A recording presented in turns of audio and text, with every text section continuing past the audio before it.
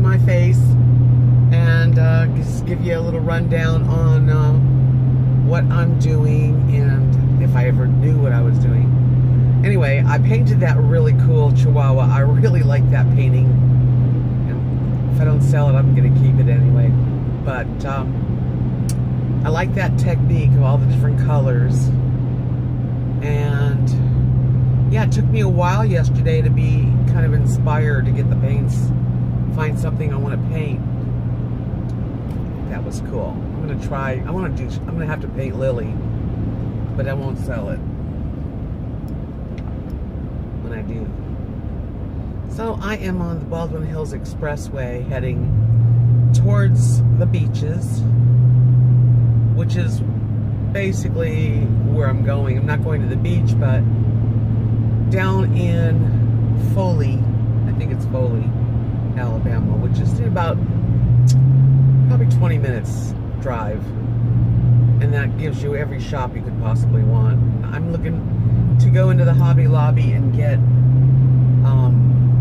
I need white, I need titanium white acrylic paint right now. That's really the only color that I probably really am low on. And I'm going to get a couple of really good brushes because I buy a lot of cheaper brushes and they're fine for a few paintings really, but they start to just the bristles aren't so good, so they start to frazzle and then they're no good. So I think I'm gonna invest in a little bit better brush. And I also want to stop at either Camping World or I think there's another RV store. I want to get a couple of light bulbs. And I changed, but the light bulb above my oven went out, so I changed it. And when I took it off, I'll show you. My finger went right through the plastic. Right through, like it was just disintegrated. It wasn't even pieces. It just fell apart like. So I'm gonna see if I can find something like that. I don't know how easy that would be to find, but right now the oven doesn't have anything over the light bulb. And anyway, I'm gonna see if I can find that. Thinking about when do I want to leave? When do I want to get going? Do I want to get going?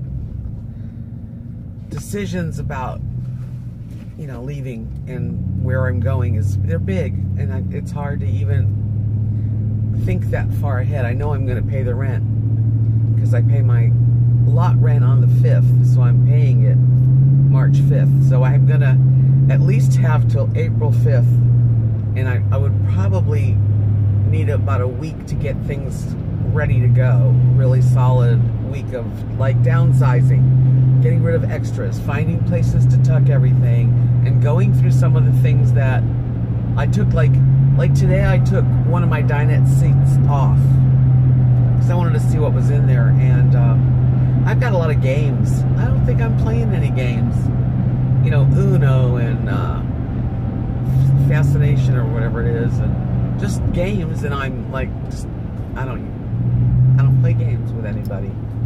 I might get rid of them. I'll give them to the clubhouse. Things like that. Just kind of get some space, and then I'll be able to tuck all my paints away easily. Yep. Always trying to figure out a better system. Looking for that special thing that's going to just make the space better, because that's what you have to do.